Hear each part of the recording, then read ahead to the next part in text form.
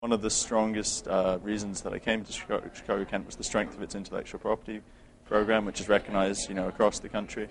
I don't have a lot of experience of the intellectual property courses yet as a 1L, but I'll be doing some of the more focused courses in my 2L and 3L years. But I'm already involved in the Intellectual Property Law Society, which they have here, and the Journal of Intellectual Property. So there's plenty of opportunities to get involved in intellectual property law. After my first semester, my favorite professor, hands down, is Professor Heyman.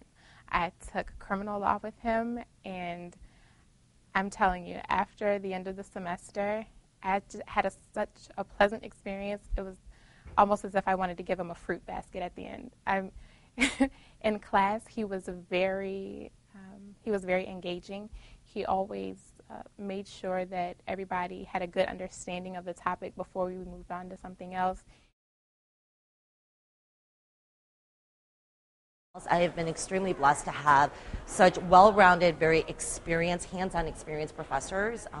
I think because of the quality of my professors, essentially what I learn in class is not just about the casebooks anymore. It's actually being able to connect the dots to what it's going to be like once I actually leave school and actually practice in itself. I had this fantastic professor last semester, Professor Batlin, and she just had a real way of bringing the law to life and getting some interesting classroom discussions going, and getting us to make sort of legal arguments, and really, I just thought she did a really great job of teaching contracts. Once I actually heard about Chicago Kent, I actually asked around, and the name, everyone's very familiar with Chicago Kent, especially their legal writing program, which of course most schools offer legal writing. However, I don't think they offer it as extensively as our school does here.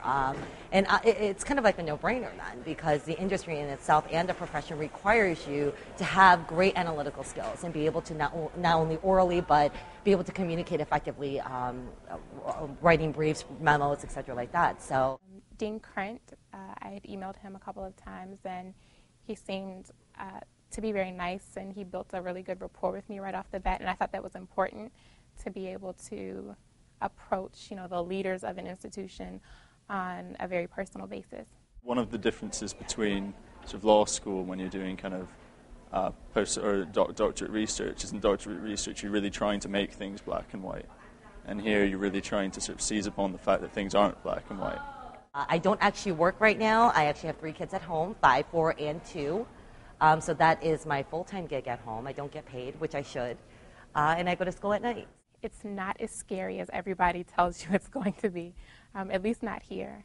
And I've had a really good time. I've been lucky enough to get on one of the trial teams here at Chicago Kent, and as a 1L, that's pretty much impossible. It's close by Union Station. I mean, if you're a commuter, you can't go wrong with that because you only walk a block away. I'm really comfortable here. I've made quite a few friends here. Chicago Kent is just a really great fit for me. Every class is wonderful. I thought I would hate torts, but what do you know? It's very interesting.